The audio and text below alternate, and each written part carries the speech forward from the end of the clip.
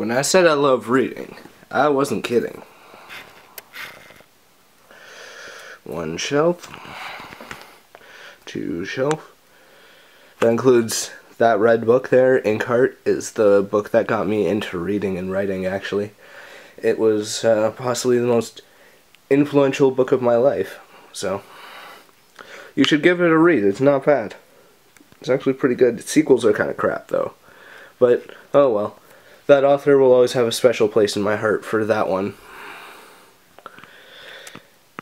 That's that shelf.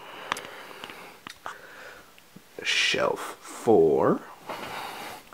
Shelf 5, including the Olivia Chow book that I have no idea where to put. Plus up at the top. But wait, there's more. 6 more to be exact.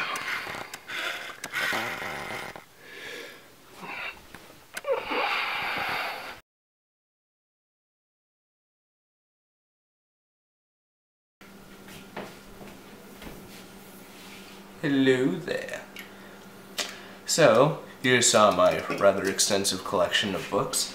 I have almost, I want to say almost 200, I'm not entirely sure, I haven't counted them in a while, but the last time I did do a count, I was over 150, so I'm going to have to do that sometime. I'll mention it in the next episode, what the final count turned out to be.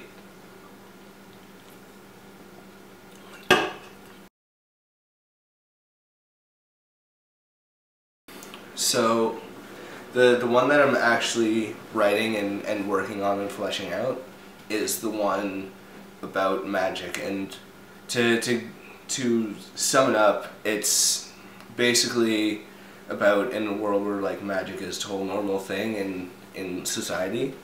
A military guy takes over the Federation army through a coup. He becomes the new leader and silences all the governments of the world and uses his power and the army at his disposal to hunt down and commit a genocide against mages. And he, appeals to people's fears and insecurities when it comes to mages, and basically turns the whole world against them.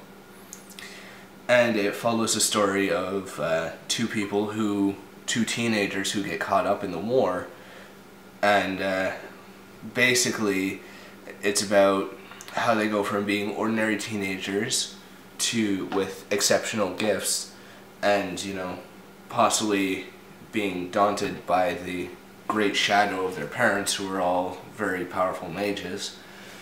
They go from being normal kids to, being kids in a war, having to fight for their lives and, be on the run and survive and, deal with those harsh conditions, to eventually becoming a central part of the war and basically becoming key figures in bringing an end to the war. So it's really a great journey of, sort of growing up in harsh times and overcoming being a child and living through a war. It's not easy to do that, especially when it is a war like a genocide where, everyone blatantly hates you specifically for no other reason other than, you were born that way. So it really is a great story, and I'm totally in love with it. I love everything about it. I've been planning it out for years. I started writing the actual manuscript in the first year of college, and now I'm about halfway done. So I've probably talked your ear off about this now. So I'm going to leave it at that.